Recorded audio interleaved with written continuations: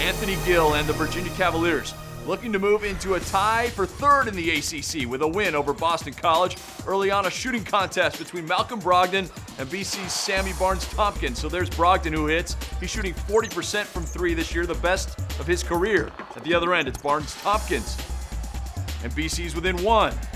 Brogdon answers right back over Barnes-Tompkins. But check out Sammy Barnes-Tompkins. Loses the ball, gets it back, and decides not only is he going to shoot it, he's going to use the window as well. Okay, did he call that? He had 12 in the first half. Brogdon had 17 in the first half, and even when he misses, it still went well for the Hoos. Anthony Gill follows Brogdon's miss. Virginia leading 29-20 at the half. Second half, the Eagles' leading scorer, Eli Carter. He hits, but he only had 7 in a game. That tied his season low.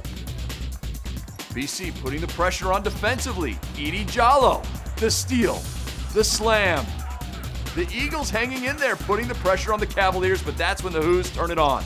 Lund Prentice to Evan Nolte with a shot clock running out. Nolte hits the three at the buzzer, 59-36, and it's Brogdon. Finished with a game-high 27 points, sneaking behind the BC defense. Final 61-47. A tough test up next for the Cavaliers at Pitt on Saturday.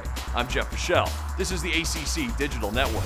We are the official home for ACC basketball. For more great content like you've just watched, click one of these boxes. And to make sure you don't miss anything, click subscribe.